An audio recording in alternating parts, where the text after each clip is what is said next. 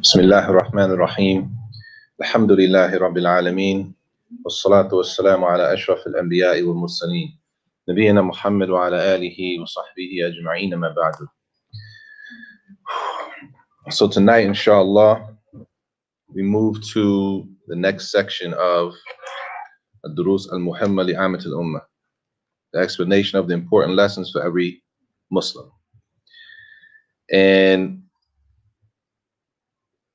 we finished the first section of the book, or the first half of the book, which was dedicated to Aqidah. The majority of it, or all of it, was surrounding Aqidah, and that's pretty much half of the explanation of the book. Now we move into the section that is dealing with fiqh, the section that is under the chapter of the science of al-fiqh. Now, before we start talking about al-fiqh, does everyone know what fiqh is? Al-fiqhu. What is al-fiqh?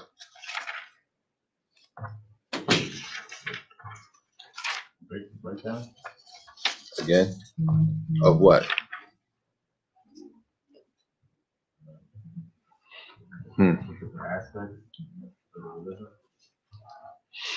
The breakdown of the different aspects of the religion. That could be aqidah.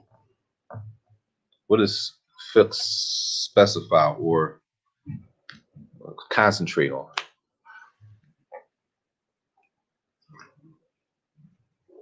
Sometimes it's translated as jurisprudence.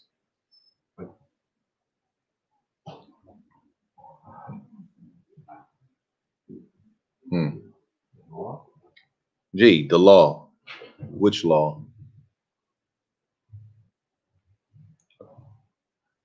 The law is general, but which law are we talking about? Islamic law. Tayyib. Islamic law. Tayyib. Let's be more specific or simplify it, right? If you want to simplify it, having knowledge of the halal and the haram. Tayyib. Everything we do has a ruling connected to it, right? Whether it's obligatory, haram, recommended, disliked, allowed, right? So this is in summary, al-fiqh is having knowledge of these rulings. And it's important because everything we do has some type of hukum, some type of ruling connected to it. It's not restricted to, even though we're going to start with the salat. It starts with the salat. Well, it doesn't start with the salat, actually. But in here, in this book, he starts with the conditions, shurut al-salat. The conditions of the salat. And this is something that we don't have or we shouldn't take lightly, because the salat is something we're doing every day. Salat, day in and day out. So we don't have a time where we have some type of option of not knowing these rules for our religion. We pray every day, with no days off when it comes to the prayer. So we need to know this information every day, on an everyday basis. This is on page 197 in the translation. On page 197, the sixth lesson. So the author, rahimahullah, Sheikh bin Baz, rahimahullah, he says, Ad-Dars al-Sadis, shurut al-salat, wa hiya tis'ah. He says, the conditions for the prayer are 9. 9 conditions for the prayer. Tayyib. Firstly, sometimes you read a book, you find in a book, sometimes it says there are 9, and sometimes it says there are 6. Some books you read, it'll say 6 conditions for the salat, for the prayer. And another book you might see, it may say there are 9 conditions for the prayer. And he's going to get to that. We'll get to that in a minute. So he says there's 6, and then he lists what those conditions are. Now, generally, we should know, if we don't, the importance of the salat. How important is the salat? It's so important that the salat is a pillar. It's the second pillar. Most important pillar after the shahada. The Prophet ﷺ told us in another hadith that the first thing that a person will be questioned about from their actions on the day of judgment is the salat. Is the salat. This is an issue of Islam, a person's belief. Is a person a Muslim or a person is not a Muslim based on if they pray or if they don't, right? And the whole discussion surrounding that amongst the scholars of Islam. If a person doesn't pray, are they still considered a Muslim? And we don't find that discussion around other actions from the slaves, from other actions of worship. And that's a big issue. It's a big issue for the person who doesn't pray. Are they Muslim? Are they still considered to be Muslim? How many prayers do they have to miss in order for them, based on the statement of the Prophet ﷺ, that between us and them, meaning those who disbelieve in Allah and His Messenger sallallahu alaihi wasallam, is the salat. So man tarakaha faqad kafar. So whoever abandoned the prayer, then they have disbelieved. Now the question is, what is abandonment of the prayer? How many prayers does a person have to miss intentionally, not intentionally, out of laziness? It's a whole discussion. But the point being is that's how important the salat is that discussion surrounds it, which shows us, it should tell us, it's not optional. And even the salat has a ruling connected to it, right? There's a hukum connected to the salat. What's the ruling on the salat? Obligatory. Are all salawat obligatory? Gee. But we know the 5 prayers, the 5 daily prayers are obligatory, not optional.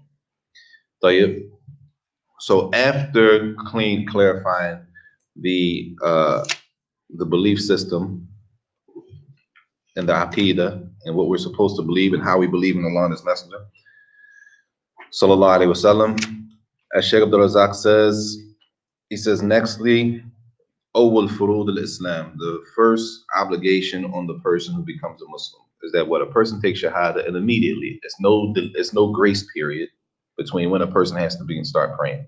Does that mean that the new Muslim who just took shahada knows everything and what to say in a prayer? It doesn't mean that. But the fact that a person became Muslim today or yesterday, does that mean they have the option of not praying? No, they don't have the option of not praying. They still have the obligation of praying. It may be some different things or different excuses that they have on not saying certain things that they don't know, but the option of just not praying in totality, that a person just took shahada, they just became a Muslim, so they could say, well, I just became a Muslim and I don't know the prayer, so I'm not going to pray at all. That's not an option. That's not an option. And here he says, لا يستقيم الدين المسلم ولا تصلح أعماله ولا يعتدل سلوكه في شؤون الدين ودنياه حتى يقيم هذه الصلاة على وجهها المشروع عقيدة وعبادة متأسيا برسول الله صلى الله عليه وسلم. This whole statement is important.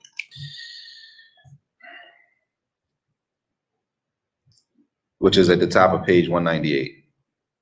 The first obligation of Islam is a salat. Is the last thing abandoned from the religion towards the end of time. The religion of the Muslim will not be established because many times we wonder why we're having problems in our deen, right? The second pillar of our entire deen is the salat. He says, the religion of the Muslim will not be established, his actions will not be correct, and his methodology and the affairs of his worldly life and religion will not be balanced until he establishes the prayer upon the prescribed manner in terms of aqidah, worship, and following the Messenger of Allah sallallahu alaihi wasallam, which is super important. That the salat brings balance to our lives. And if we're not praying, Many of us think that we're owed something, as if Allah owes us something. طيب? So if we're not praying, how do we expect for things to go smooth in our lives in general? If we're abandoning a pillar, not something optional, a pillar. طيب. He says, in terms of aqidah, and everything that the whole first section of the book spoke about aqidah, the belief or what the shahada means, right? Being sincere, having love for Allah, being truthful, all of those things that cover the conditions of the shahada, and following the Prophet sallallahu alaihi wasallam, praying as we have been taught to pray by the Prophet alayhi salatu wasalam. طيب. This is not, and it doesn't happen just by accident, but it takes knowledge. We have to learn these things. We have to learn how the Prophet sallallahu alaihi wasallam prayed in order that we can pray the way our Messenger sallallahu alaihi wasallam taught us to pray. And this is a sidebar, sisters. I hope we understand, sisters and brothers. I hope everybody understands in a statement like this, where it says the religion of the Muslim will not be established, and it says his actions will not be correct. I hope we understand that this means her actions will not be correct. This is not just the men have to do this. This is for the Muslims. Because a male pronoun is used doesn't negate the women. That's just a side note, that the women, our sisters are not excluded from these things. So he mentions a very important distinction coming up, y'all. In this section here, and these issues here are very important. It's connected to the pillar. It's connected to the second pillar, right? We have to remember, it's connected to the pillar. It's connected to that thing that the Prophet ﷺ said. The first thing that a slave will be asked about their actions, Yawm al-Qiyamah, will be their prayer. طيب. He starts off, as Sheikh says, وقدم رحمه الله الكلام على الشروط لأنها تسبق الصلاة. He starts off with the conditions, because the conditions come before the prayer. طيب. Conditions come before the prayer. The conditions are not necessarily a part of the actual salah. Everybody clear? Conditions are before we even stand up to pray. There's certain things that have to be done, certain things that have to be in order before we even stand to pray. These things are not necessarily a part of the prayer. These things are not necessarily a part of the prayer.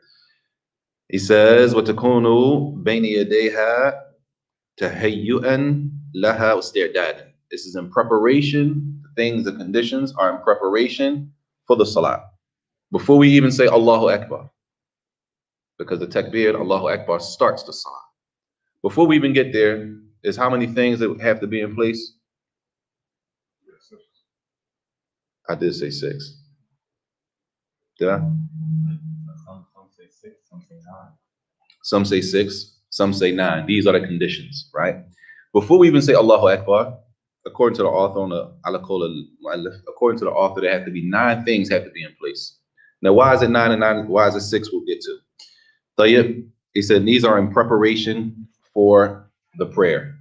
This is in the middle of page 198, y'all, where it says the Sheikh began with the conditions of the prayer. Tayyib, he says after that, he says ثم ذكر الأركان لأنها تزامن الصلاة. After the section of the conditions, he's going to move to the pillars of the prayer. Why are the pillars important? The pillars of the prayer are actually a part of the actual prayer. They're part of the salah. The conditions are what? Not a part of the prayer. The pillars are a part of the prayer. That's one difference between the two. There's a difference between conditions and pillars. طيب. He says وقدم الأركان على الواجبات لأنها آكد وأعظم. He says, and he put the pillars, so they come in order. First we have conditions, and then he moves to the pillars of the prayer, and he moves to the wajibat, which are called obligations of the prayer, which sometimes it can be confusing. Some people get confused confused. If it's obligatory, then that means what? You have to do it. But the meaning that it carries when it comes to these issues is a little more technical than to say obligation is something we have to do. Like if we use that word like that, have to do, there's a couple ways that could be understood. Like, but anyway, he says because they are the wajibat, the obligations, they are great. They are a great part of the prayer. Obligations are serious. They're the third level, though, if you look at it. The first level is what? The conditions, and then the pillars, and then the obligations. But the obligations are serious. Obligations are a serious thing. He says, فَإِنَّ الرُّكْنَ تَبْطُلُ الصَّلَاةِ بِتَرْكِهِ أَمَّا الْوَاجِبُ إِذَا تُرِكَ فَإِنَّهُ يُجْبَرُ بِسُجُودِ السَّهْوِ أما الركن فلا يجبر شيء بل لا بد أن يؤتى به. طيب, this is an issue of, and it's a whole section about this. But before that section, we have to understand the difference between a pillar of the prayer. I'm sorry, start from the beginning. We have to understand what a condition is, what a pillar is, and what an obligation is when it comes to the salat. And they all have a separate section. طيب. So in this section, he's summarized the difference between the two without going into much detail, but it's important to understand. So he says here, the rukn, فإن الركن, the rukn is the pillar. تبطل الصلاة بتركه, that the pillar, that the salat is invalid if a person doesn't fulfill the pillar. Clear? We're not talking about the conditions now. We're talking about the pillar. Okay? But a person, if they miss a pillar, then the salat is invalid. An example of the pillar of the salat is what? Al-Fatiha, recitation of Al-Fatiha. What does that mean? If a person stands to pray and they don't recite Al-Fatiha, that means they missed what? A pillar. And if you miss a pillar, then the salat is invalid. It doesn't count. Clear? طيب. طيب. After that he says, أما الواجب إذا ترك فإنه يجبر بسجود السهو. But the obligatory thing, the thing that we say is an obligation, if it's missed, if you miss an obligation, then you have to do what is considered to prostrate for forgetfulness at the end of the salat. طيب. Now, what's the difference between the two? He says after that, he goes back to the pillar. We have a pillar and a obligation. طيب. Let's say, for example, give two examples to make it clear, and then hopefully the text will be clear. A person stands to pray the salat, and they don't recite Al-Fatiha, which is just one of the pillars. طيب. They don't recite Al-Fatiha, which means that salat is what? Is invalid without Al-Fatiha. There's no salat without Al-Fatiha, as the Prophet said. La salata liman lam yaqra bi Fatihatil kitab. طيب. So what happens in that case? Let's just say, for example, they stand to pray Salat al-Isha. They say Allahu Akbar. They say the opening dua for the Salat. And possibly something happens and they get distracted, right? And they never recite Al-Fatiha. They skip and they say Qul huwallahu ahad, Allahu samad, lam yalid wa lam yulad, to the end of the surah. Then they say Allahu Akbar, and then they go into ruku'. Subhanallah. Like they come back up. They finish though, they go to the salat like that. Right? They finish, they get to the last rak'ah, and then they end the salat and they salam out. What's the hukum on that salat? What's the ruling on that salat? The salat is not valid. Why? They missed a pillar. They missed a pillar where? In the beginning, the first rak'ah. The first rak'ah, what was the pillar they missed? Al-Fatiha. Clear? طيب. Same situation, y'all. They do the same thing, and when they get to the second rak'ah or the third rak'ah, they remember that they didn't recite Al-Fatiha in the first rak'ah. Everybody with me? I'm praying Salat al-Isha. I say Allahu Akbar. I say my dua. A door slams. throw me off. I start reciting Qul Hu Allahu Ahad, Allahu Samad. I skipped what? Skipped Al-Fatiha, which is a pillar. Tayyib, I recite Surah Al-Ikhlas, I go into the ruku, I come up, do the whole rak'ah. I stand in the second rak'ah, I start reciting Alhamdulillahi Rabbil Alameen. And I remember to myself that what? I didn't recite Al-Fatiha in the first rak'ah. Clear? Tayyib, what happens in this case? The first rak'ah didn't count. Clear? First rak'ah doesn't count. There's a couple ways this can go, y'all. And why are we discussing? Because it happens a lot. Sometimes you come into the salat late, you rush and you think about something, you do something, you forget to do something. You got to know how to fix it. It's the salat. It's not something I'm gonna just do it like this, man. Inshallah. We can't do this. No. We have a way. It's a way to fix it. We just got to learn the way to fix it. So that means that in that case, the second rak'ah, in that case, we'll be replacing the first one where I didn't recite Al-Fatiha. Clear? Let's say same situation. Y'all with me, sisters? Let's say same situation. I do the takbir, Allahu Akbar. Same thing. A door slams or something happens, it throws me off, and I start reciting Surah Al-Ikhlas.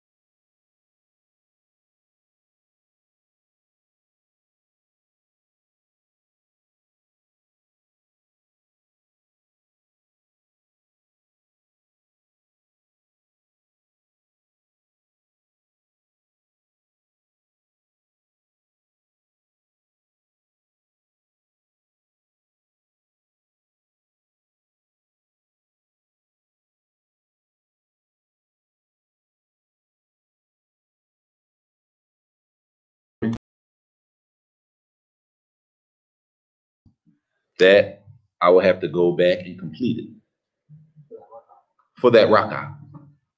It's a couple ways. It's a couple ways it can happen. That's why I mentioned the different scenarios. There's a couple things that can happen. I could remember that I skipped Al-Fatiha while I'm in sajda in the same rak'ah, possibly. I could remember that I skipped Al-Fatiha in the second or third rak'ah. I forgot. Once I get to the third rak'ah or the fourth, I'll say, the first rak'ah I never recited Al-Fatiha. That's possible. I could salam out after the salat is over and done. You understand what happened? What has to happen? In order for you to correct the prayer when you miss a pillar, you have to come with the pillar. There's no way you can say, for example, there's no way you can skip Al-Fatiha in the first rak'ah. And then you just end the salat and you say, you know what, I'm gonna just do the 2 sujuds at the end because I forgot to pray. I forgot to recite Al-Fatiha. You understand? Not for a pillar, y'all. And that's gonna come in detail later. Clear? It's gonna come again. This is gonna come again. And that's why he says here, he says in that paragraph, it says, as for the rukn, فَلَا يُجْبَرُ شَيْءٌ بَلْ لَا بُدْ أَنْ يُؤْتَى بِهِ. As for the pillar, whenever you miss a pillar, you have to come with the pillar. The pillar has to be done. All right. And there's a section coming up for that. And that's why it says here in that paragraph, y'all, as for the pillars, then nothing can take their place. It is a must that each pillar is performed. You can't just say, I missed Al-Fatiha on the first rak'ah. I'm gonna just do the 2 sujuds at the end. And alhamdulillah. No. Not for a pillar. For a pillar, you gotta go back and fix it. What about an obligation? This is the difference, y'all. In the obligation, you don't necessarily have to go back and fix it. But at the end, you have to do the 2 sujuds, the 2 prostrations for forgetfulness. Clear? And they're gonna come again. He just mentioned it very briefly here. The point of mentioning it is that there's a difference between the two. Either one, if you leave them off intentionally, you're going to invalidate your prayer. You can never leave them off. I'm just not going to recite Al-Fatiha. I'm in a rush. They get ready to give me a ticket, so I'm going to just recite a short surah, and I'm going to skip this. All right? A person who intentionally leaves them, they're going to invalidate the prayer, whether it's a pillar or something as an obligation. Clear? Don't worry about it, y'all, because it's a section coming up specifically for the pillars, and it's a section coming up specifically for the obligations. So we'll come back to it again. But just to understand, that sentence there is referring to the difference between the two. Okay? We'll do it again when we get to the pillars. Tell you, it says the sharat that we're talking about today, the condition that we're talking about today, which is the prerequisite or the thing that has to be done before we can even pray, because the conditions are not part of the prayer. Right? What's an example of the conditions of the salah? An example. Wudu, making wudu. Making wudu is not from the salah. It's not a part of the prayer. But this is before we even get to pray that a person has to be in wudu. Tayyib. The scholars define a pillar, and this is a technical definition.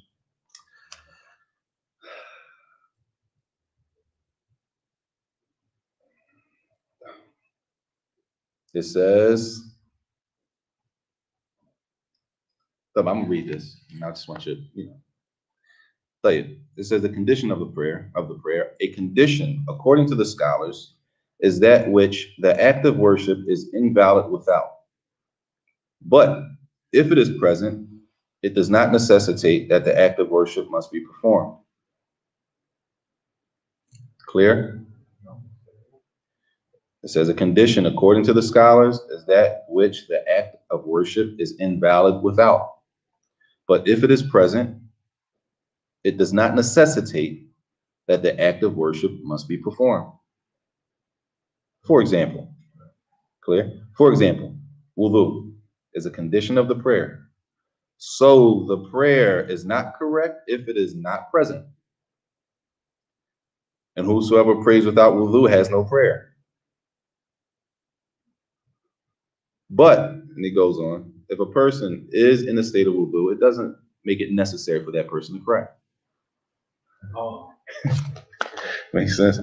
But here, the point is, y'all, what's the point of reading it? These are technical definitions to make sure that we clear and that nothing, that scholars, the goal is to make it, as they say, the definition wants to be jami'un mani'un.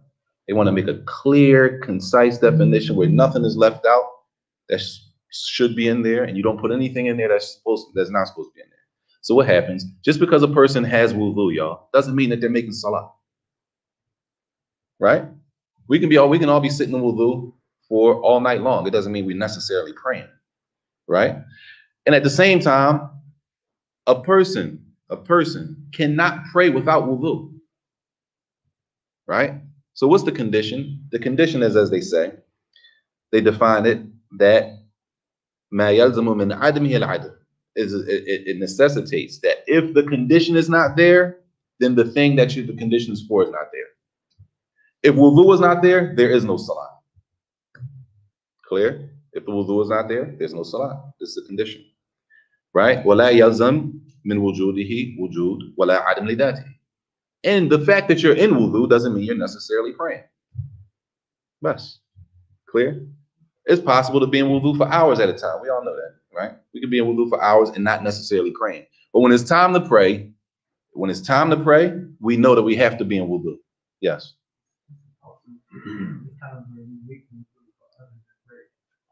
So hey, it's a time you make wudu, not necessarily for the salat, but for something else. Like what?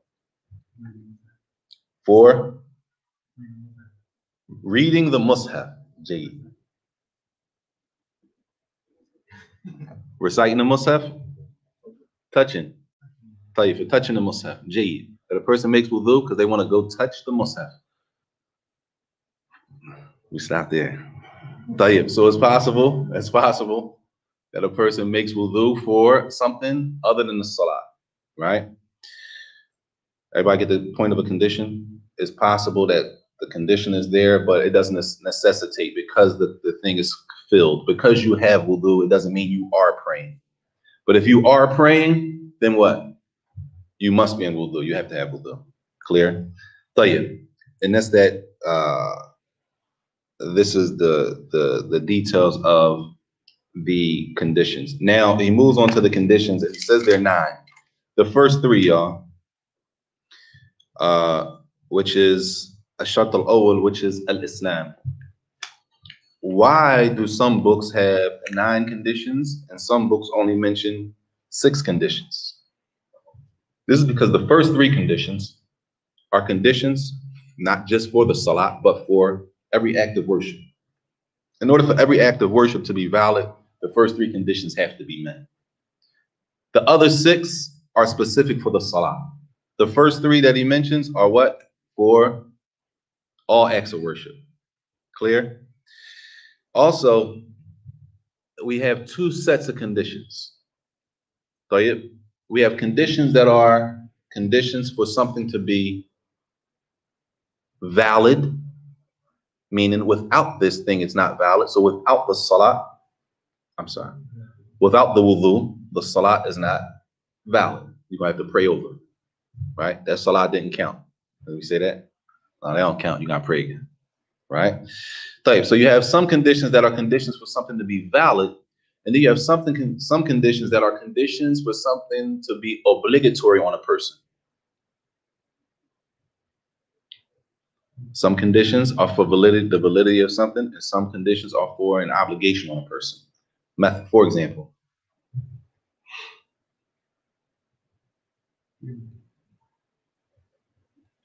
when is the salat obligatory on a person? Once they reach puberty and the other conditions that go along with, right? But those things are not necessarily what make the salat valid. A person could reach puberty, they've been in their sane mind, they're a Muslim. And with those 3, that means they have to pray. That means the salat is obligatory on them at that point. But it doesn't mean when they pray that their salat is valid. They could miss another condition. They might have all of these things and then they made wudu incorrectly. They did all these things and they didn't fulfill another condition. Clear? So the first 3 goes back to the point. Sometimes, because you might pick up another book and it says this conditions for salat are 6. And they won't mention the first one, which is al-Islam, that a person has to be a Muslim. They won't mention the second one, that a person has to have their aql and their sane mind. And they won't mention at-tamyiz, that a person has reached the age of at-tamyiz. I'm going to see how he translated that when we get to it. Everybody clear? So it's possible, y'all don't leave and say, well, you said 9, let's say 6. No, there's a reason for it. There's a reason for it. Discernment. I think the explanation is probably a little more clear than the word itself once we get there. So the first condition, as he says, is al-Islam. وذلك لأن غير المسلم هو الكافر عمله باطل وحابط غير مقبول. That a person, in order for the salat to be valid, they have to be a Muslim. Or for the salat to be, is the salat obligatory on non-Muslims? Yes, no. That's an issue. That's an issue of discussion that we're not going to get into, but that's an issue. Right? Are the non-Muslims, do they have to pray salat? We're not going to go in there now, but just know that it's an issue.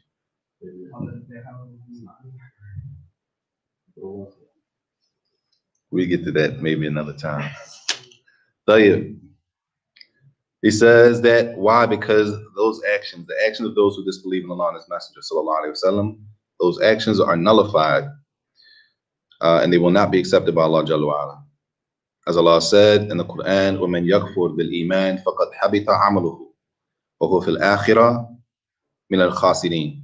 As Allah said in Surah Al-Ma'idah, and whoever disbelieves in Allah Jalla wa'ala, then فَقَدْ حَبِطَ عَمَلُهُ, his actions have been destroyed, nullified, and then the hereafter he will be from the losers. He will be from the losers in the hereafter.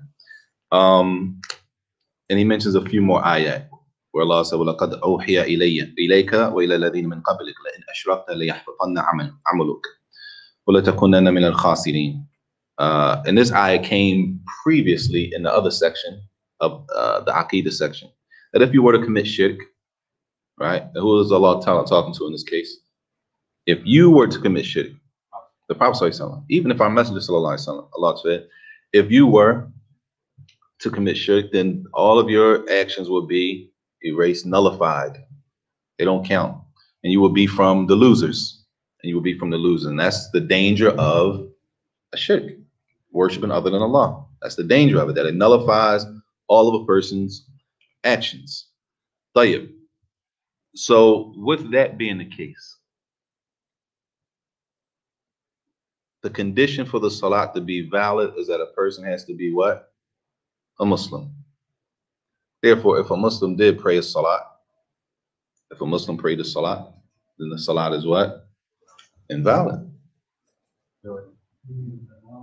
I'm sorry, astaghfirullah. If a non-Muslim, I'm sorry. If a non-Muslim prayed the salat, then the salat is invalid. Clear? There are other issues connected to this, y'all. It's a lot of stuff that can be connected to it, but it's not the time for that. But there are a lot of issues connected to it. We'll leave it like that to keep the point of the book. طيب. He says, الشرط الثاني العقل وضد العقل الجنون. That a person is in their sane state of mind. طيب. That a person is sane. So therefore, it says being of sound mind. And this is the opposite of sound mind is insanity. Insanity is the loss of the intellect. The pen is lifted from the insane person. The pen is lifted. Do we know what this term means? Huh? Well, yes, the pen is lifted, meaning a person is not responsible for their actions before Allah. There's some people who have mental issues, right? They have intellectual disabilities, right? In that case, you say, well, the pen is lifted from this person, right? Meaning what? The obligations are lifted off of them. So yes, they don't pray. They don't pray 5 times a day. They don't fast on Ramadan. Yes. I was gonna ask, what's the reason for them not having the same mind of coma? They decided to intoxicate themselves. So if a person, Jaden, if a person intoxicates themselves, if a person gets high, y'all, that doesn't put them in this category. That doesn't put them in this category. When a person inflicts the loss of their intellect on themselves, it doesn't put them in this category. Clear? Especially when it's something with haram, something haram. And again, not responsible doesn't mean that a person, if they went to court, they wouldn't be held responsible or give some type of, be reprimanded, right? They still might get reprimanded. Taken to court, they still might have face some consequences. But sinning, is it a sin? Will they be punished before Allah and the person doesn't have their right state of mind? And that's the type of that's how they are. They've always been like that, and that's the type of life they live. That's a separate situation. Clear? Just to be clear, I was gonna ask the same thing. I was gonna allude to more like this might schizophrenic if they're not taking the medication. You know, the actions that they commit while they're not in a state of mind, those specific actions, will they be held accountable or just for not, taking their pills or in this case drinking? Say that, or not taking their pills. Yeah, some patients they don't want to take their pills, and then they won't be in the right state of mind. They might do something that they'll regret later on.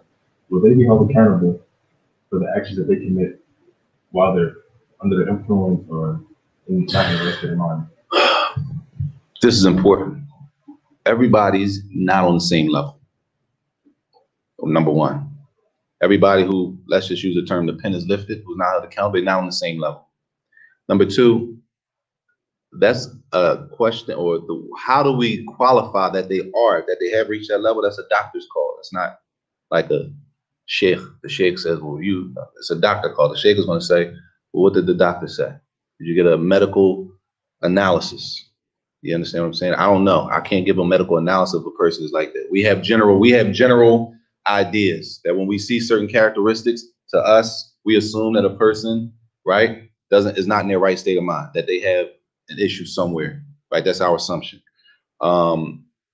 It all depends on the situation. It all depends on the situation. It's possible that Allahu Alam, Allahu Alam, but it depends on the situation. That they leave a person who's not stable, that they leave a person who's not stable to be responsible for taking the medicine that makes them stable. You know what I'm saying? So it varies from person. It's not like a one paintbrush you can paint. It's going to vary because the levels are going to vary. طيب. طيب. So this person also, that the salat from this person is not valid. It's not obligatory on them, and it's not valid. It's not valid. Why wouldn't the salat from a person who's not in their right state of mind be valid?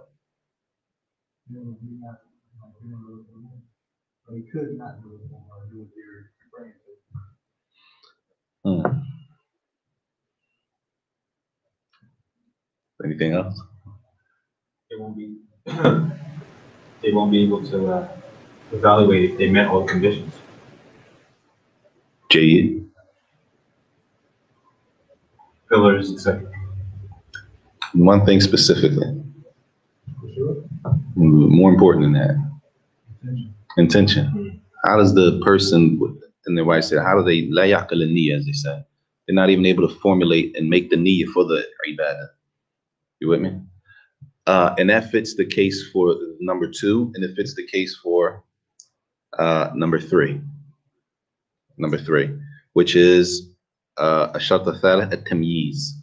التمييز. Does anybody know what this word means? No. Yeah. Discernment. That's what it says in the book. No, what does the word discernment mean? That's the meaning of the whole thing. But you know, it's important to, when we come across some words that we don't know like that, we should look them up in English just to make sure. What is that? Judgment. Tayyib. Judgment. The age of judgment. When you put it together, it makes sense with the explanation that comes with it. Tayyib, it says, and yakunu mayizan, that a person, the child, is able to judge generally between what's right and what's wrong. Well, they 100%? Maybe not, they kids, all right? So he says, وَإِنَّمَا يَبْلُغْ حَدَّ التَّمْيِيزِ فِي السَّابِعَةِ, that a child reaches that age when they hit the age of 7. By the age of 7, that they have reached a level mentally, to be able to, okay, I shouldn't be doing this. I know I'm gonna get in trouble if I do. They have some type of, right, understanding of that. Before the age of 7, because they say a condition for the salat is that they had to reach the age of tamyiz, the age of 7. So if they reach the age of 7, they have their sanity and they're Muslim, then they can what? They can pray, right? Sahih? Y'all with me? Let's start from the beginning. The child is Muslim. He or she is in their right state of mind. He or she is 8 years old. Tayyib? Can they pray? If they prayed, would their prayer be valid if they met the rest of the conditions? Clear? They met the rest, assumption, they met all the conditions. And they prayed the salat. Would they get rewarded for it? Alhamdulillah. Tayyib. Let's say the same child, Muslim, they have their sanity, and he or she is 5 years old. He or she is 5 years old. Tayyib. If they prayed, right, would the salat be valid from them? Yes. They meet all the other conditions. They met all other conditions. Yeah. Tayyib. So if they're 5, then what's the difference between the 5-year-old and the 8-year-old? He should be told to pray the 5-year-old.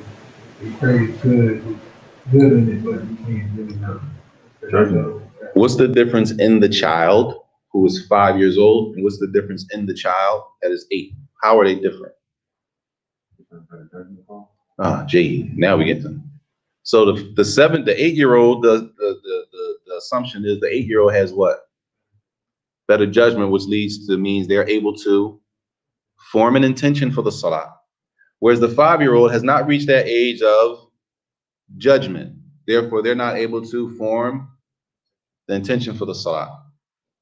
Clear? Therefore, the one that's under the age of 7, if they did pray, it wouldn't count. It's cute and all, y'all. It's nice to see them praying. We should do that. We're talking about leading grown-ups. Because sometimes people want to lead, they want to put the child 4, 5, and they want them to lead grown adults, men and women, who the salat is obligatory on, and they want the child who the salat is not obligatory on. And some of the children, if they pray, right, they pray without an intention. They want that person who prayed without an intention to lead people behind them. You see the problem? Yes. I was thinking it's not case-to-case basis because you can't think one brush and say all 5-year-olds, all 5-year-olds on all of the levels, and every 8-year-old is above every 5-year-old. Sahih. But in this case, how do we get to say 7 is the age anyway? What? What's the hadith?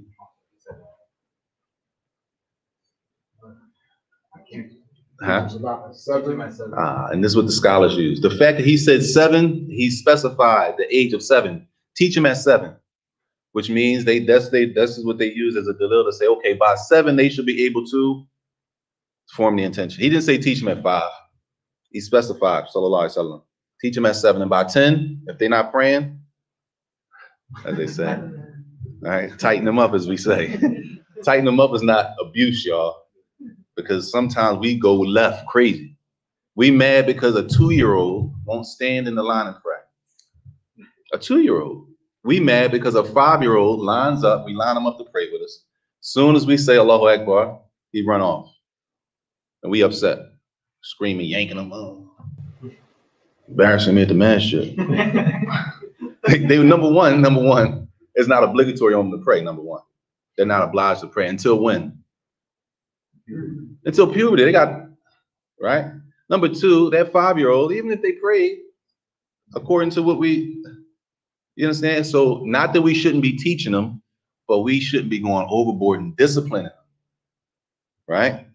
We can't go overboard in the discipline of a person who the deed itself is not even, it's not obligatory on, number 1. It's not like they're leaving off an obligation. And number 2, they at a level at that point where it's just a teaching stage. It's more or less teaching stage. And if we got kids, you got to tell them the same thing over and over and over and over and over and over. So they leave your house. You tell them the same thing. So you see the difference? And that's how we get to say 7. All 7-year-olds, have they reached it? Like you said, they vary. But what do we have to say? No, you're at 7 or you're 8 and you haven't reached. We don't have anything to say that. Unless we have something from a doctor where we can use the other excuse that the pen is lifted from him, right? So the age of tamyiz, and they use that exact hadith of the Prophet sallallahu alaihi wasallam, muru abnaakum. And as he mentions here, I hope he mentioned it here because this is important too. That hadith in the middle of page 201, y'all, where it says, command your children to pray at the age of 7. And beat them if they do not do it at the age of 10.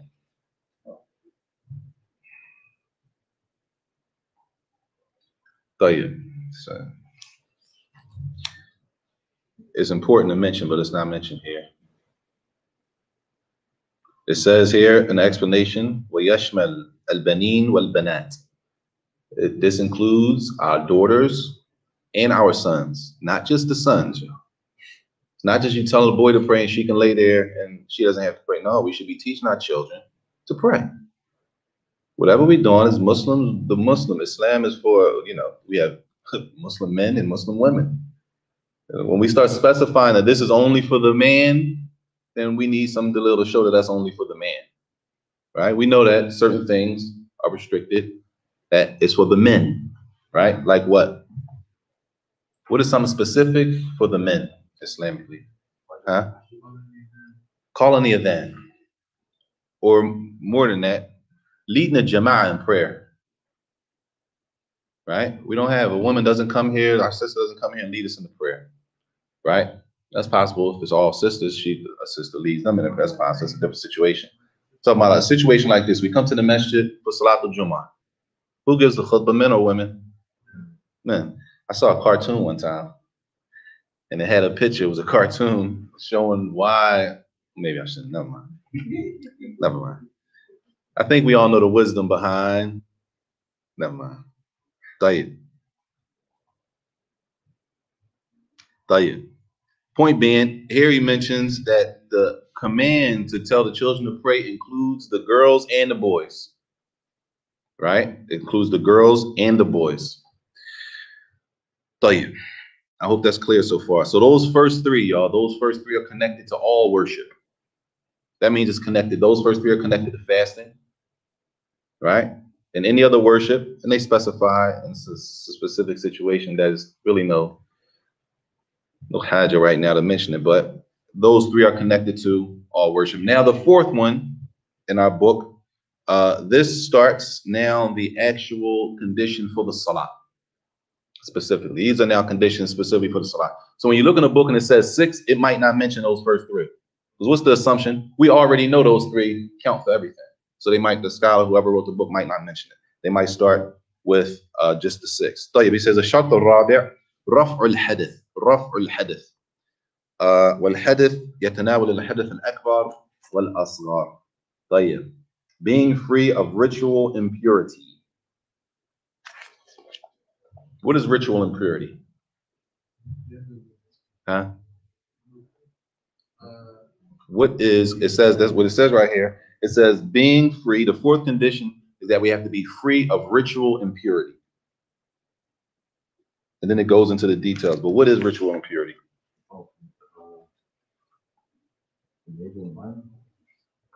Those are the categories of ritual impurity. But what is ritual impurity? Al-hadith. You're not in the condition to make salat. Jay, you're not in a, let's say, you're not in a state to be able to pray. طيب? Your hadith. What does hadith mean? Hadith is a wasf, qa'im ala badan. It's a description that we give to a person, la yura bil ayn, that you can't see it on them now. You with me? If a brother or sister comes in here right now, how do you know by looking at them if they have wudu or not? Right? I mean, that wouldn't little what? Right? How do you know if they have wudu or not? Just by looking at them. You can't tell by looking at a person if they have wudu or not, if they're in the state of ritual impurity or not. So ritual impurity means they're not, as we say, I'm not in wudu. So if I'm not in wudu, I have to make wudu. So when I say I'm not in wudu, that means I'm ritually impure. I'm hadith. Everybody with me? Sisters, you clear? Tayyib. In order to pray, I have to remove that state of being ritually impure. I have to remove that. How do I remove that? How do I get rid of being not able to pray? If you can say that. At the least, I got to do what? At the least one way, or let's just say one way, not at the least. One way I can remove it is by making wudu. Even though, y'all, it's important, even though you can't see it. Nobody would never know. If a person came in here right now and lined up to pray, we would never know if they were in wudu or not. But Allah knows, and that will be on them. And that's why sometimes we line up to pray, and while we praying, a brother or a sister in the middle of the salat, they do what? Hey, walk off. I forgot I wasn't in wudu. I got to go make wudu, right? Which is fine. It's no problem with that. Point being is that the people on the outside, it's not something that's written on them that you can see if they're in wudu or not. I have a question. Mm-hmm. Does the same apply if like you're leading like sisters? You're not able to do, you can walk off and start to figure it out. If you're leading sisters in the salat and the imam is not in wudu, that's an issue, y'all. Istikhlaf. There's a way to fix that. It is a way to fix that. Whether it was sisters or brothers, it's a way to fix that. Well, the imam, it depends. He started the salat and he wasn't in wudu? Or in the salat, he has to break wudu? No, he started without. Well, if he started the salat without wudu, then y'all not praying. He don't have wudu, right? You praying, the imam is praying without wudu, you don't have wudu. How you praying without wudu? Hold on. You with me? It's a different situation if you're in the prayer. For example, I'm in the prayer and I have to use the bathroom. Like, I can't wait. You with me? The imam is in the prayer. He has to use the bathroom. He can't wait, for example. There's a way to fix that. It's possible. All right, I'll say it. It's a lot of possibilities that could work. There's a lot of ways it could go. Maybe the imam didn't start the salat with wudu. Maybe he started the salat with wudu, and while he was in the salat, he broke wudu while he was praying. Maybe he broke one while he was praying, so he broke his wudu, right? Or he's praying, he didn't break his wudu yet, but he feels like he's going to, and he wants to protect the people behind him. But we gotta do that somewhere else. That's gonna be his whole point. Being, it's a way to do it. Yes. I won't get into the details, but the first part when you said they start the salat without wudu. So is that salat not started for everyone? Yeah, they following the imam. So no one has salat. Nobody has salat. That's why the imam has a heavy burden on him. You're responsible for everybody praying behind you. That means your wudu needs to be perfect. That means your qira'ah of what? Al-Fatiha needs to be as perfect as possible. Because everybody's salat is on your shoulders. You're responsible for everybody behind you. And that's the benefit of knowing who's behind you in the salat, right? How long to recite, how short to recite. Because everybody's behind you. Their khushur is, you know what I'm saying? Everything is connected to the imam. That's why the imam is, you can't pray in front of him, all of the rules that go for the imam. Yes. Like you said, for another topic, but like you said, if you're the imam, you started the salat without the wudu, and you remember, Yeah. you salam out with you. What you doing? I'm confused. I saw it was one of the imams at the Haram did that in Medina. It's on YouTube if you want to look at it. It takes wallahi, man. The Jonas. Can you imagine leading the salat at the Prophet Sallallahu masjid, and whatever happened, you have to stop and go make wudu and come back with all of those people behind you? You go make wudu and come back and finish, or I will tell you what he did. Look it up. I'm gonna tell you what he did. He said, "Antadru daqiqa," and he walked off. He said, "Wait 1 minute." He walked off because they got a camera on the imam. He walked off, and the people were still behind him like this. And everybody started looking up like, "What's going on?" He walked off. He went, made wudu, came back, and said, "There is no salat if I don't have wudu, and I'm the imam." He said, "Wait 1 minute." You could turn if you don't have. You could turn around and tell everybody, "Listen, I'm not a wudu. I don't make wudu. I'll be right back." So there's no salam or nothing. Just stop. You're not salamming out of nothing. You never started. That's just it's humbling, because in reality it's a mistake from the imam, right? And you got all of the people behind you depending on you, and in reality you miss something that everybody know you can't. So you have to go. It ain't like you could just, I'm gonna just act like I got it. No.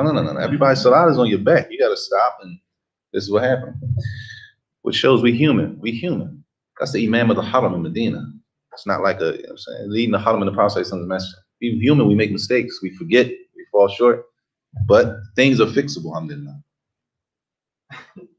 You just like, you know, sit off. Okay. No. He said he started Allahu Akbar.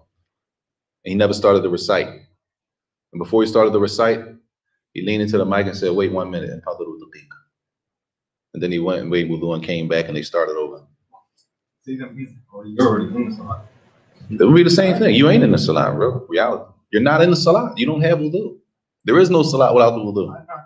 So in reality, how do you go about it would be the same way as if you're praying behind the imam, right? The imam is reciting, and you remember while you're praying that you don't have wudu. What do? You just go.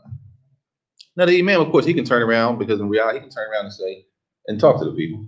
He's not in the salat. He's going to break the salat anyway, right? Just to give the people some clarity of what's going on, right? He can do that. There wouldn't be no harm in that. طيب. So raf al-hadith. So in order to remove that description, as we say, I'm not in wudu, I either have to make wudu or I might have to make a ghusl, depending. And that's why he says, al-hadith yatanawalu hadith al-akbar. There's a major type of impurity ritual impurities, and then there's a minor type of ritual impurity. Okay, there's a major type and a minor type. The major type needs a ghusl. So after intercourse, that a person has to make a ghusl in order to pray. A person can't have intercourse with their spouse and then just get up, make wudu and pray. No, obligatory to make a ghusl, the bath, the whole bath. You can't just make wudu after that.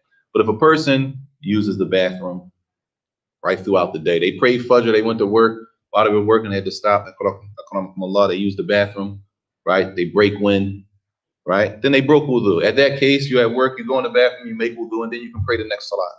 So how do you remove that ritual impurity? If it's a small ritual impurity from using the bathroom, going to sleep breaks your wudu, y'all. Right? You go to sleep, you wake up, it breaks your wudu. Sleep breaks your wudu. If you fall asleep, you wake up, crazy. You got to make wudu. Now, if you had intercourse with your spouse, then you need more than a wudu. You need a ghusl. Yes. Even if, y'all, even if for the ghusl, even if the two private areas touch, once they touch, the wudu is obligatory. Yeah. Somebody informed me of a narration where companions were waiting for Fajr to come in. They were laying down. One of the person was snoring. He was snoring? Yeah, I'm not sure. I don't know. I'm just saying. I don't know. Have you heard of this? I heard of the narration. I never heard him snoring. Okay. I'm not saying I've never heard him snoring. The narration, what did I say? If you sleep. Yeah. There's a difference. We know they were leaning like that. Some of them were leaning like that. Right? Sleep breaks your wudu. There's a type of what we say is if I was nodded, right? I'm nodding. What's the difference? I'm nodding. You know how was you asleep? No, I wasn't asleep. I heard everything you said. Right? You're nodding, but you're aware of what's going on. You can hear people talking and that kind of thing. It's not the same. The person that goes to sleep and they wake up, right? You know if you were asleep or not. You know if you were asleep or not, right? Sometimes I'm looking at a person and I think they sleep. And then they start talking to you, right? You're like, I thought you were asleep, right? And sometimes a person they could be sitting up like that, they knocked out, right? It's a difference between being asleep and being, as we say, I don't really know the other word for it, but we say nodding. I was just nodding. Dozing off might be better. That sounds like you're at work. They caught you sleeping. Yeah. Concept of like dozing off, it's like you're phasing into sleep and you coming back out and you're fading. It's like dipping. J. Okay. Isn't it like once you enter that realm of actual sleep? Well, the difference. No. Because the difference is we got the hadith that allows us to use that window. The hadith of the Sahaba, nodding and not being taught, that allows us to use that space. What is that? Well, the Sahaba, they were waiting for Isha, and they were like, as we say, dozing or nodding. They weren't asleep, laying down, knocked out, but they were nodding. And then they stood up to pray Isha, and they didn't go make wudu. And they weren't commanded to go make wudu, which means what? You think the Prophet will let them pray and without wudu? So what's the window is not dozing off, or you? It's a doze where you're still conscious of what's going on around you, but it's not like a sleep when you lay down flat and you knocked out and you only know where you're at. You wake up, you don't know where you're at. You wake up. Yeah, it's not that. You wake up and they say clock out. It's not one of them. If you're still aware, like you said, like you're still aware. Yeah. You still, I read something like you still know where you at. Right. Because when you go into a deep sleep, you kind of like you know where you at, but you wake up like you know when you sleep or not, and that's on everybody because it's possible a person thinks you sleep and you're not. That's on you to be honest with yourself before Allah. It's the salat. It's not like it's a game. You're gonna wake up and you're gonna pray like that. So a person might say, they come like sometimes you come in the masjid, a brother laying down or he leaning on the wall. It's time to pray. They call you then, and you say to the brother, "Yo, you gotta make wudu." And he says, "What? I wasn't asleep." All right, that's on him. In reality, that's on him. Was he asleep or not? It looked like he was asleep, but is everybody who sits, y'all, against the wall with their eyes closed, are they asleep to the point they broke their wudu? Islamically? No. Whose call is that? It's their call. Now, sometimes, we're not talking about extreme cases where, But what if it's most extreme you say? if that's on him, at the end of the day, if you tell a person make wudu, you almost look at he was knocked out, man. And they say, no, listen, you gonna make them make wudu? That's on them. That's on them. It's the salat. You can't pray without wudu. So ultimately it's gonna be on them. So the removal of the hadith, that ritual impurity, is either by wudu or ghusl. Majority of the time, like throughout the day, majority of the time is with wudu. Because as we're going to get to later, we're going to get to what breaks the wudu. What makes us, no, you broke your wudu, you have to make wudu again. You said, no, I made wudu for Fajr. Yeah, but you went home, laid down with the sleep, woke up, went to the bathroom, like you did multiple things that you have to make a new wudu in order to pray. You can't pray like that. Right? So we're going to get to the things that actually, as we say, break the wudu, right? So if I want to pray, I have to get in wudu, I have to go make a wudu, or possibly a ghusl if it was intercourse. Tayyib. And of course, y'all, all of this is summarized. This is, it's summarized. Tayyib. And he brings a hadith at the end of the chapter, or at the end of that condition. I think we'll stop on this one for the day. Where the Prophet ﷺ said, "La tuqbalu salatun bighayri tuhur," that the prayer is not accepted if a person is not in a state of ritual purification. The salat is not valid if the person is not in a state of ritual purification. So if a person has to make wudu and they pray, the salat is what? Invalid. But even though they're Muslim, they have their same state of mind, they're of age, they're adults, they're above their age, and they're doing everything, but they don't have wudu. Then that means what? The salat is invalid. So all of these things have to be kept. That is not like you can just do out of 9 of them. You say, well, I covered 4 of them, so I should be good. No. They have to all be filled or completed. Tayyib? Yes. We'll stop there unless there's any questions. So if a person, like you said, let the salat. Remember, he didn't have wudu. But at that time, he didn't know that he was supposed to slam out. His judgment, he didn't know how to handle the situation. He figured, if this is salat, his assumption, he thought the salat counts for them, but I'll just go make my I'll slam out because he didn't know, nobody take over. He didn't know what the rule was. Everybody else. Right? Does he have to go back and tell them, like, remember 4 or 5 weeks ago, maybe that's a lot. That's the problem on that, brothers. That's our problem. That's all of us should see the importance of knowing the ahkam of the salat and the ahkam of being the imam. Not just knowing the rules of the salat, the rules of being the imam. Everybody, all the brothers here, everybody here is an imam at some point. You're going to be the imam somewhere. You don't have to be imam here. When you leave out of here, you're going to be somewhere and you're going to be the imam of somebody else. You're going to be leading the prayer. We human. We forget stuff. We make mistakes. It has to be important to us to fix it. Knowing how to fix it. You dig what I'm saying? That's the imam's problem. There's a whole chapter about how to be the imam, what to do and what not to do. So now back to the question, that a brother, without knowing those rules about being the imam, right? He never learned them. And now he's the imam. So he messed up. He did something, and now he's worried about the people salat behind him. So mushkila. That's a mess. It depends. You trying to say, is their salat valid? No, well, now you're saying it wasn't valid. So no, I'm making sure I'm understanding the question. Are you saying, is the question, even though he knows his wudu, he's not in wudu? Is the question, what about the people behind me? So he thinks they should be cool. I'm just messed up. Is that what he thinks? Yeah.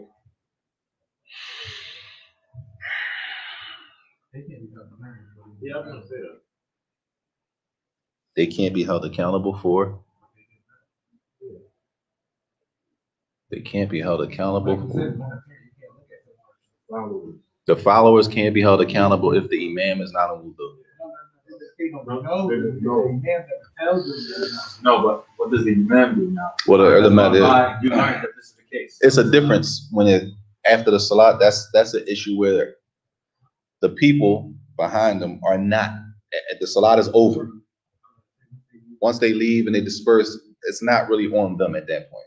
He still has to pray over. He might never see them people again. Or he does see them people. Well, if he does see him again, from what I know, their salat is fine. But this is when the salat is over. There's a difference if you know in the salat, and there's a difference if, like, time-wise. If you know in the salat, he knows he's not in wudu, right? And they know he's not in wudu. You with me? They prayed the whole prayer like that, and they left. Is it still on the people to pray over?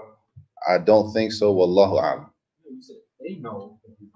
Everybody. Yeah, if they know. But if they don't know and they left. But he knew, but the people left. I don't think so, but Wallahu a'lam. They have that right. Well, they have that pass only until they leave that salat, right? As long as they don't know he wasn't in wudu. Right. If they find out, if everybody sitting there finds out the imam wasn't in wudu, they got to pray over. But if it never comes up, I ain't know he was in wudu. How many people matches we go into, we pray behind people? We don't know anything about that.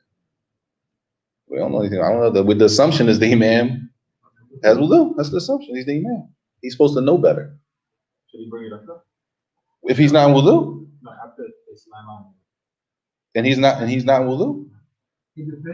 Hold on. Should he bring it up? He prayed a whole salat, not in wudu. All the people behind him don't know he doesn't have wudu. He turns around and lets them leave. He definitely should bring it up. If he's going to do that, he should have stopped in the middle of the salat. You with me? If he's going to turn around and say something after you prayed 4 rak'ah, he should have stopped when he realized he wasn't in wudu, stopped right there, and when he made wudu and came back. You dig what I'm saying? What would be the benefit of praying like that with no wudu? And that it's so deep, y'all, that some, if I'm not mistaken, Imam Shafi or some of the scholars have even mentioned that to intentionally pray without without a condition fulfilled, some of them have took it to the level of being disbelief. Serious. That you pray intentionally. You're going to pray intentionally without wudu? Some have went to that case, and it's a discussion. When you say bring it up, you mean like you said 4 or 5 weeks in the line, bring it up, or immediately after the salat? Because those are 2 different things.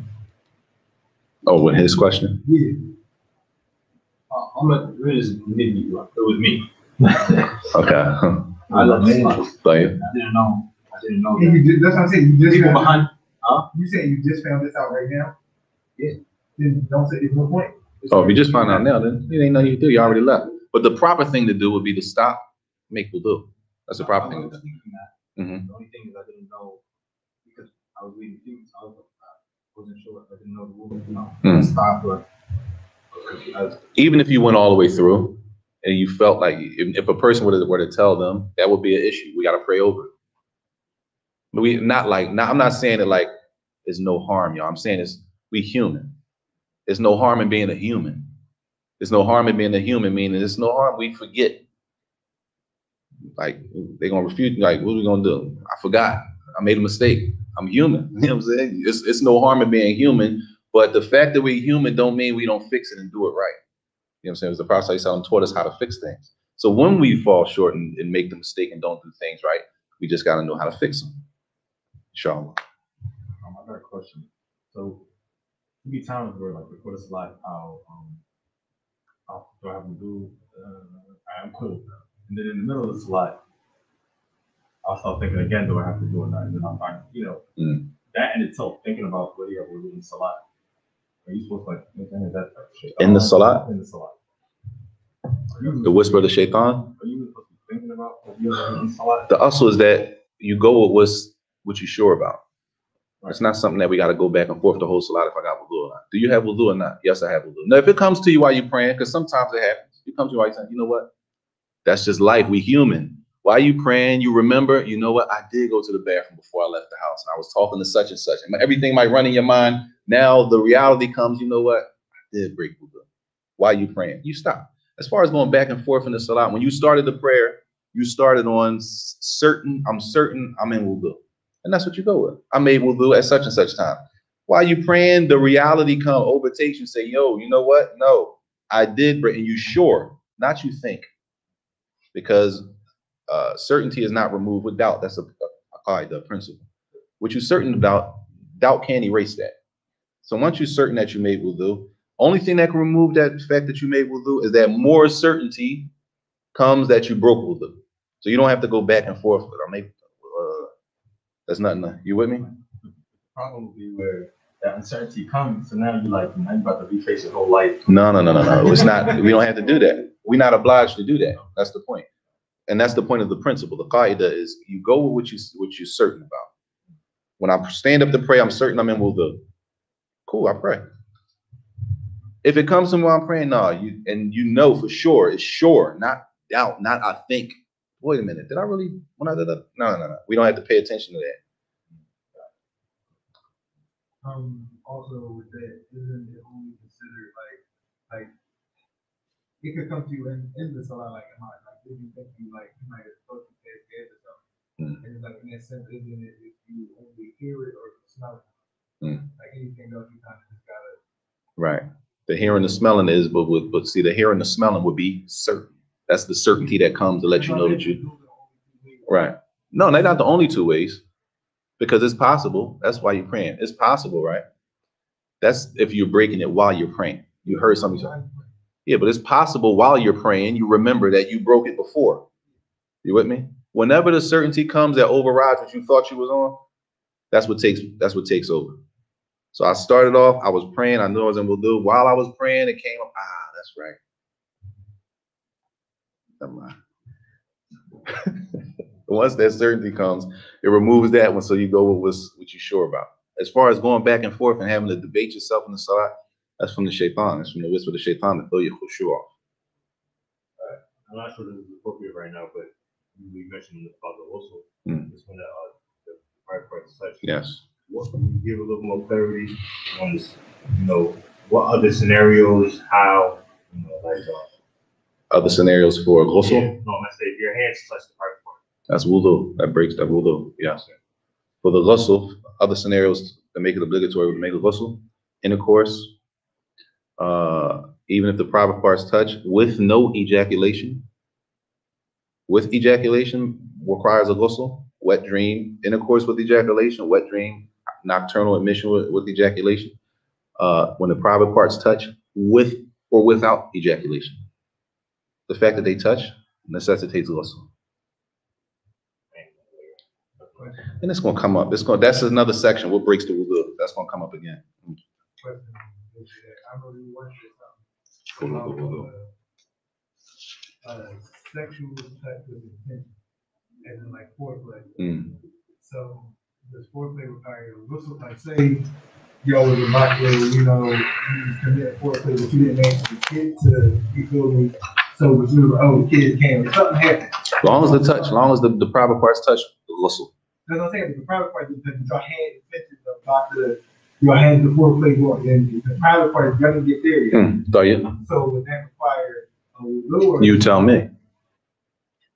You tell me, y'all.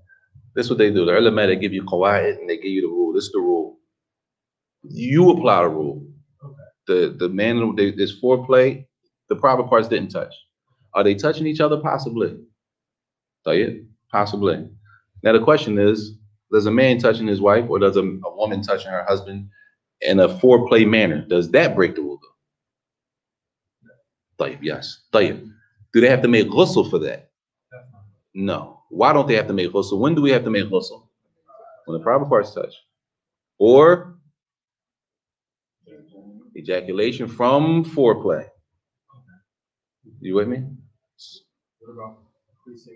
We get to that. We gonna get there. No, it's gonna come back up. It's gonna come back up. It's a whole section of what breaks the wudu. And generally, that comes, Allah Alam, I don't know why, but that section generally comes before the salat. like in the books of fiqh, they go through water, and then they go through wudu. Oh, they go through water, istinja, the cups you can use, and wudu, and then they come with the salat, because in reality, we make wudu and stuff first, and then we go pray.